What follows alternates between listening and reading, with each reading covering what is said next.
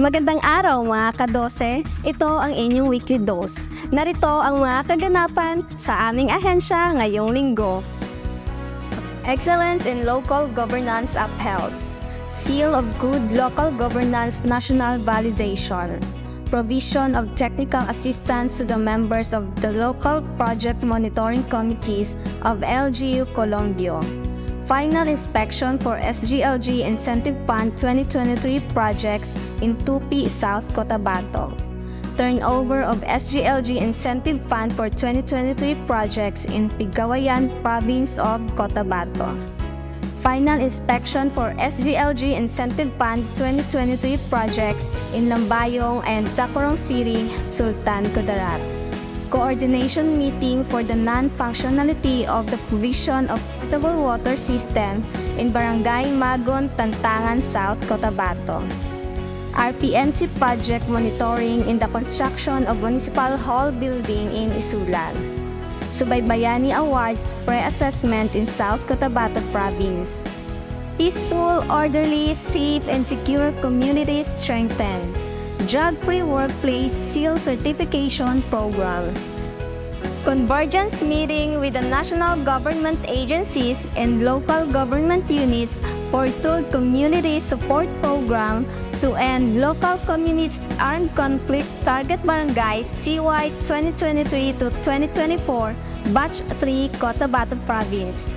Local Servicio Caravan Labo of President Rojas, Province of Cotabato. Resilient Community Reinforced. Disaster Response Committee Meeting. Week 36 Barangay Kalinisan Day at Barangay Rarandangan, Alamada, Province of Cotabato. Inclusive Communities Enabled. Gender and Development SEAL Regional Assessment Committee Special Deliberation. Highly Trusted Department and Partner. Orientation and discussion on PhilHealth benefits and Consulta package. Local Government Capability Development Division. Division Performance Commitment and Review Workshop for second semester. Training of Trainers Apprenticeship Program of Local Government Operations Officers, Leadership Training. Third series of Learning Empowering and Transforming Local Government Regional Resources Centers through libraries. Second Regional Tourism Summit Technical Working Group Meeting. Attendance to the Impact Workshop. Seal of Child-Friendly Local Governance Awarding. Blood Donation Activity. Enhancement Training on Barangay Revenue Generation Principles and Applications for Barangay Treasurers, Record Keepers, Barangay Officials, and Deputized Barangay Collectors. Orientation on Disposal of Records.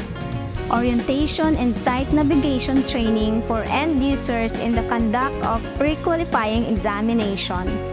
At yun ang mga kaganapan sa aming ahensya ngayong linggo. Abangan next week para sa isa namang episode ng inyong weekly dose na matino, mahusay at maaasahang kagawaran. Ako po si 𝐾𝐈𝐋𝐿.